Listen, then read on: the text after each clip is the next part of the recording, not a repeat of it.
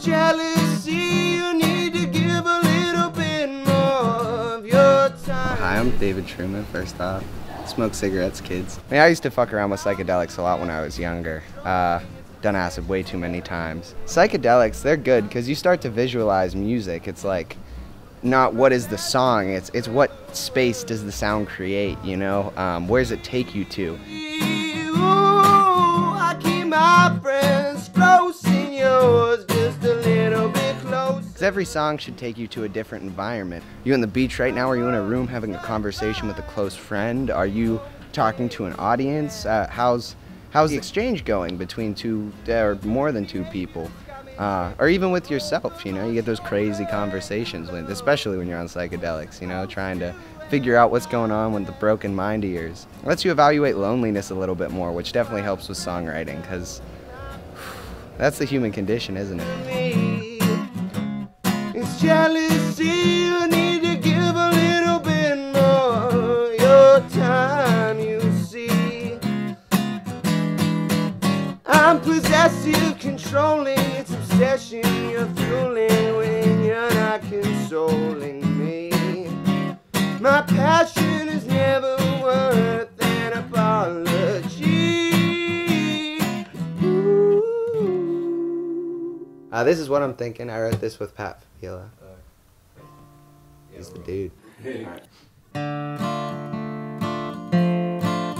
If you haven't checked it out already, check out Stay Awake and Dream by the Melephants. That was my group. We got Patrick Fabila in that, Jackson Markham. He's right here.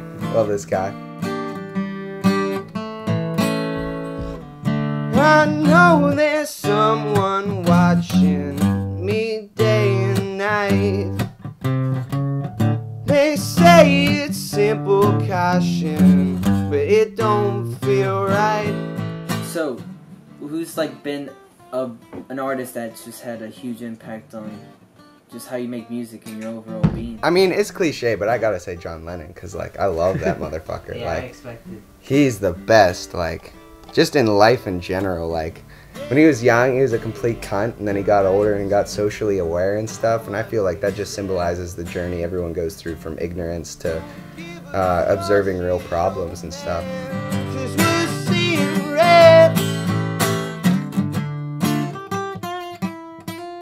You don't get to be that famous without being a dick to certain people. It's unfortunate, but that's the way it works, you know?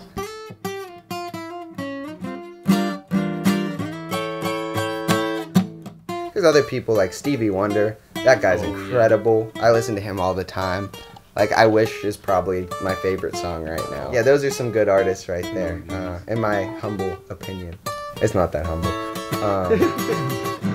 If you wanna know what I'm thinking, then I'll scream it out.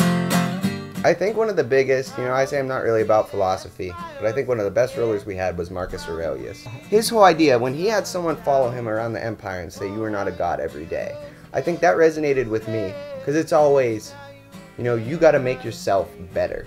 You can't ever think, oh, I'm a god, or I'm good. Like, don't ever think you're good. If you think you're good, get out of art. Like, you can think something, this is acceptable to release to people, but, like, it's never good. You can always do better.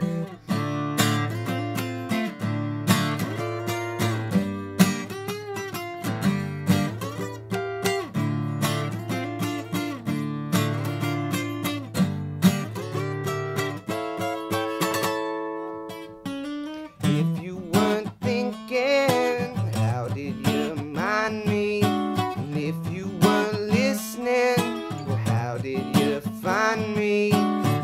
So offensive to all the things that you love. You're so progressive, but you want me to shut up.